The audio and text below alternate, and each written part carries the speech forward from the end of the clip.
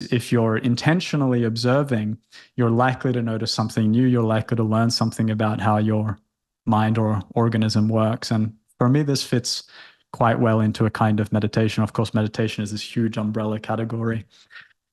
And now, as to science being meditation, that depends who's doing it and what your definition of science is. But my definition of science is something like the careful pursuit of truth, um, the careful, rigorous, skeptical, patient, and intellectually humble pursuit of knowledge, which is very similar as the meditative attitude I think ought to be towards our experience if we are to learn something new. And similarly, if we're to learn something about the world, which really is also part of who we are, then I think science becomes a kind of analytical meditation. And indeed, some meditative practices are very mind-centered. And I think a lot of the time people think meditation is just getting rid of the mind, which I think is absurd. That's not at all what it is in my view. In fact, a key part of meditation is insight, is understanding, is not just kind of becoming some sort of blob that exists in this sort of loose state of light and is incapable of having a wise or philosophical thought or making technological or scientific progress. No, I think if the meditation is working, it should be enlivening us and making us better in all domains, and that includes our capacity to do science. So I don't know, maybe that's what I have to say about that. To kind of retroactively justify comments that I made to you.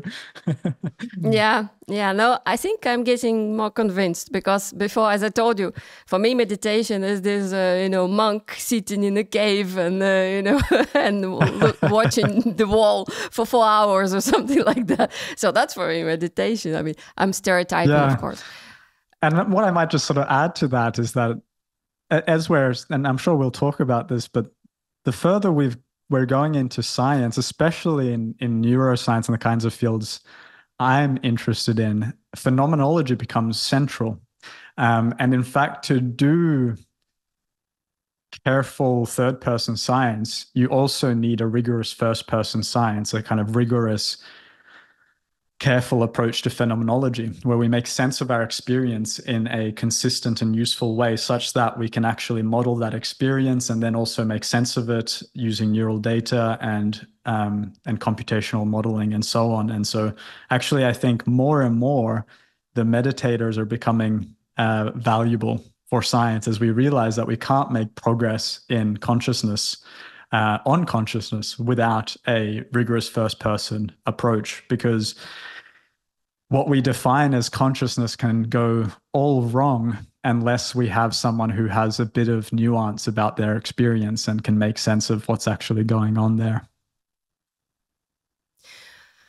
What is your understanding of mind and self? And especially if we put it in the context of non-duality, as a scientist and as a meditator? Well, it's always tempting to say something about whether it exists or doesn't exist, the mind, the self, and all of these things. Please do. But we are interested. well, I might have a boring answer to this, because actually I think it's neither that it exists or doesn't exist, but it does have certain characteristics. It does seem to follow certain patterns, arise under certain causes and conditions. And more, I would say also that our understanding of the mind and self is converging from both, again, the experiential side and the scientific side. So take, for example, the predictive processing or active inference accounts of mind and how the self is generated there. So these kind of leading models, are kind of the predominant paradigm in cognitive neuroscience at the moment, suggests that all of our experience, even what seems to be our direct perception, is generated through a process of prediction error minimization, That is to say that it's constructed by the organism trying to model reality. We somehow are trying to simulate our reality such that we can act in it adaptively. And of course, we have to generate that kind of simulation because there's no other way for us to function in the world. We have no direct access to the world. We can only infer it through our senses, only infer it through the two-dimensional data coming in through the eyes and through the ears and through our bodies and all of the internal interoceptive systems. So somehow from all of this information, we have to actually model our reality. And we can see that that model goes wrong sometimes. We can have all kinds of breakdowns in the model. We can have visual illusions, auditory illusions. In fact, anything that the mind can generate can and has at some point in history with some person gone wrong and broken down. So whatever is being generated is error prone and is to some extent, we can say, an inference, a prediction that the system is making. Now that includes the mind and the self.